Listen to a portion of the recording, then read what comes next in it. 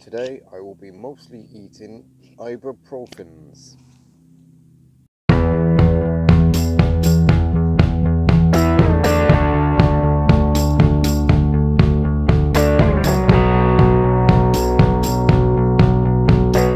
So yeah guys, needed to take the day off today just to let my Achilles rest a little bit.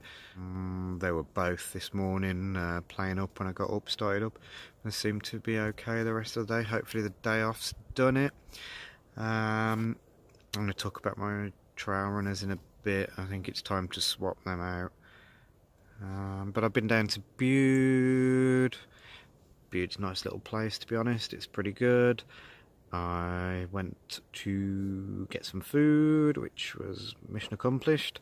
Spent a few hours in the pub watching the football. Great thing about having a day off on a Sunday. Plenty of football to watch. Got some videos uploaded. Caught up on that.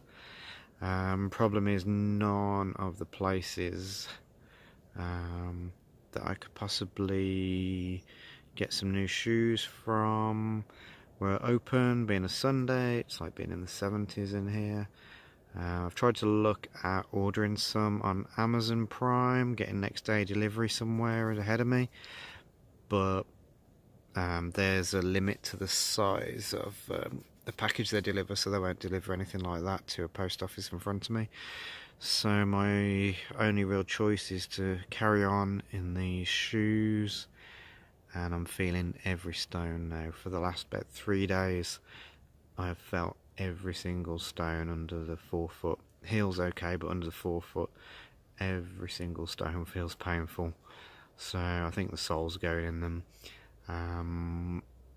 So my choice is to walk on with them, and there's no real other place to swap them out, or to wait in till 9:30 tomorrow till the shop's open, try and get some new shoes, and that's never a good idea. Starting off breaking new shoes in halfway through a trail, that's a ridiculous idea, but I think I'm gonna have to do it. Alright guys, so I've had my rest day in Bude. My Achilles were kind of, both of them left and right were really clicking at me this morning, so I've spent the day ibuprofen myself up, just resting, and I've got myself some supplies for the next few days as we're leaving a major town. So I needed some toothpaste, needed some shampoo. My beard I'm going to let grow a bit, but I can't deal with a hairy neck, so some razors. I'll only use one of them and throw them all away. Shaving stuff. What I generally do for food in the day is take some wraps, which I make up with chorizo, and I've got some, there we go, I've got some smoked cheese to go with the chorizo, which I make up on the wraps. These are really good because they don't go off, and wraps obviously light, portable, don't squash like bread or sandwiches.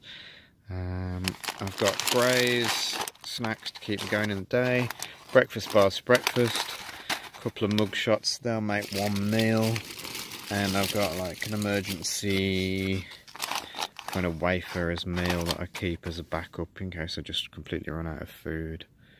And that's my resupply. Right guys, so I'm going to do a little review of these trail runners. These are the New Balance MT620s, and they have been actually really good. I've always been fairly traditional and had walking boots. Watching a lot of the videos of Americans that do walking, they all seem to have swapped to trail runners, so I thought I'd give it a go. These have been pretty decent. I got them off Amazon for about 38 quid, which is an absolute bargain. I've I've watched on YouTube videos that most trail runners last between 400 and 600 miles. Obviously, a good pair of boots will last much longer than that, probably 3 times, 4 times longer than that. So while they're cheap, it's probably worth considering them, because you'll have to replace them a few times. So what do I like about them? The heel's quite thick, the whole sole is very thick, to be honest, and really cushiony. The sole's called Cush Plus. Come on, focus. There you go. The grips have worn out quite a bit now. They were very grippy when I first had them. I've almost wore these smooth. They're about 450 miles in. The cushioning's been really good on them, to be fair. Only just now, last 3 or 4 days, I'm starting to feel everything at the front. Cushioning's still good at the back, but I think the integrity is giving up on the front. At the very front, the toe, normally buy a pair of trainers, that comes unglued within seconds. That still stayed solid and glued. It's been really good. The front little plastic toe protector seems to do the job. I've stubbed my toe a few times but haven't hurt it at all. I've kicked things and been okay.